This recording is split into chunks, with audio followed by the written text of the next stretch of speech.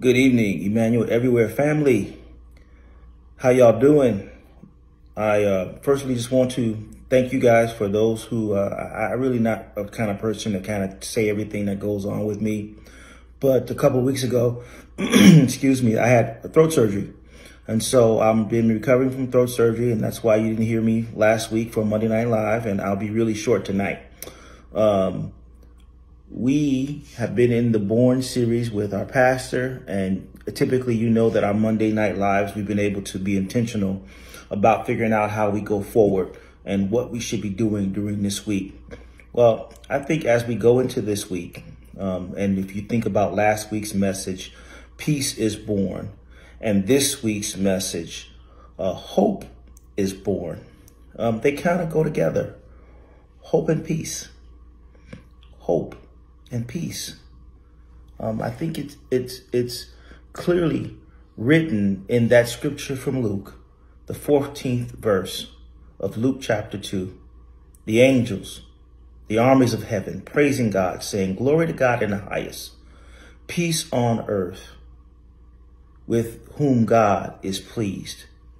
I think when we say that there is hope and peace, they kind of go together.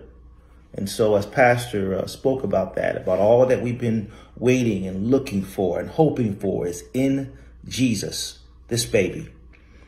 Reflect on your year. Reflect on the things that God has brought you through. Reflect on the things that you might still be in. Reflect on the fact that you're still here. Reflect on the fact that God is still on the throne, no matter the weather, no matter the climate, no matter the space that you're in, no matter whether your job was doing great or whether you've had some difficulty, God has still been good. And as you get ready to go into this new year, Emmanuel Everywhere, I just want to be available to you for prayer, anything that you might need. Many of you are on our stream and you are without a church. And so I'm going to be intentional as we go into this new year by reaching out to you personally to make sure that you're connected with our church in a way that we can be growing you and helping you along in this journey. And so all I want to tell you guys, and I want to be short and brief, I pray you continue to pray for me as I continue to get stronger.